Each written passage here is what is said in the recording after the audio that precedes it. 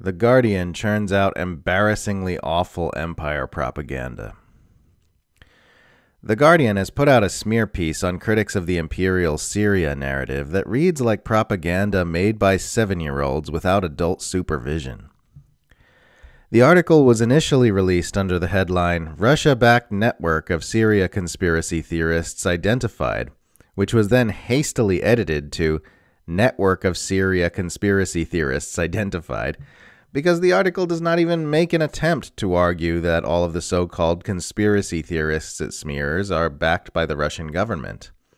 It claims only that the Russian government has at times cited and amplified information about Syria, which is inconvenient for the U.S. empire, which, duh. Obviously it's going to do that. Your first clue that you are reading Brazen Empire smut is the feature image The Guardian uses for the article, a cinematic shot of a member of the White Helmets heroically carrying a child in front of a destroyed building. The photo is credited to Samir al-Dumi, whose own website describes him as an anti-Assad activist since childhood. Even if you knew nothing about the Syrian conflict or the White Helmets narrative control operation, if you knew anything at all about propaganda and how it's used, you would still instantly recognize that photo for what it is. Your next clue that you're reading a very, very obvious piece of empire propaganda is that the article's author, Mark Townsend, makes no attempt to justify his claims. He names a few people he claims are guilty of disseminating disinformation, like Vanessa Beeley, Eva Bartlett, and Aaron Mate, but rather than presenting arguments and evidence that the claims those individuals have circulated are false, he simply asserts that it is so and moves on.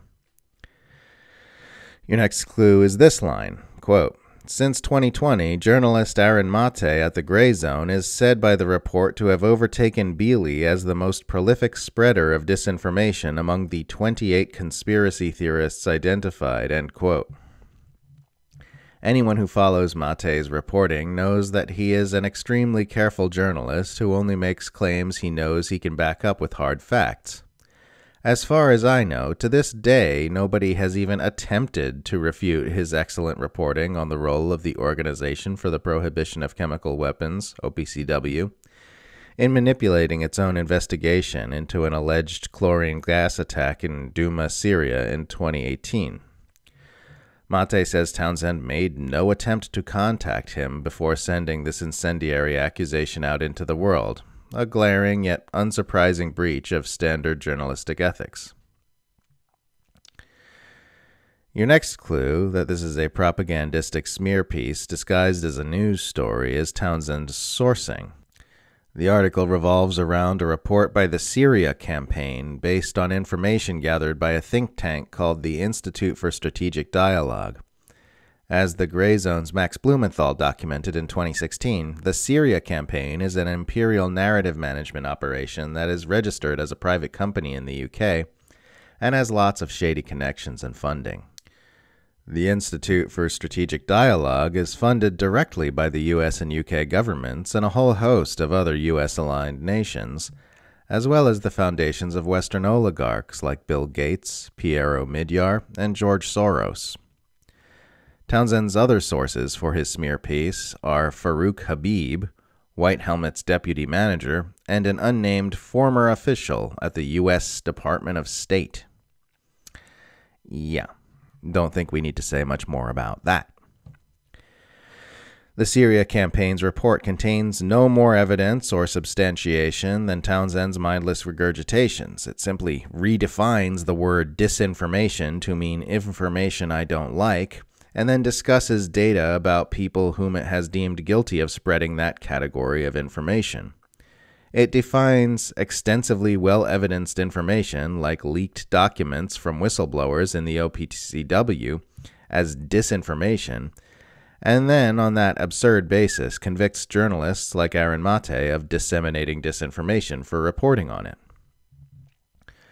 The Syria campaign's report contains blatantly ridiculous claims, like the nonsensical assertion that people who've said the White Helmets aren't what they purport to be have somehow caused its members to be killed. Quote, Disinformation is an attempt to discredit the evidence provided by frontline responders, such as the white helmets and medical workers, and to justify their deliberate targeting and murder by Russian and Syrian forces.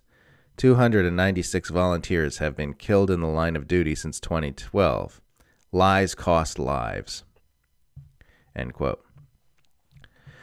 Of all the ham-fisted propaganda I've seen The Guardian churn out over the years, this article was definitely one of the worst. Not quite on the level of its notoriously bogus but still unretracted Assange Manafort report, but it's right up near the top. In 2019, Declassified UK put out a report on how The Guardian lost all semblance of journalistic integrity when it was successfully absorbed into the British national security machine not long after it published the Edward Snowden leaks in 2013. This tracks with comments made by Australian journalist John Pilger that there had been a purge of critical anti-imperialist voices around that time. My written journalism is no longer welcome in The Guardian, which 3 years ago got rid of people like me and pretty much a purge of those who really were saying what The Guardian no longer says anymore, Pilger said in a January 2018 radio interview. Because of its apparent respectability and ostensible place on the leftish side of the political spectrum, The Guardian plays a crucial role in manipulating public perception in a way that advantages the empire. Whether that's smearing people who question the empire line on Syria, smearing Assange, or smearing Jeremy Corbyn, it provides a pathway into the minds of a crucial sector of the population who would respond to such manipulations more critically if they came from conservative publications. In reality, The Guardian is no less propagandistic than the Murdoch press, and is frequently more destructive due to its ability to market right-wing horrors to an unsuspecting demographic who otherwise wouldn't buy what they're selling. It pushes the same agendas, and it serves the same empire. The Guardian is just Fox News for people who eat organic produce.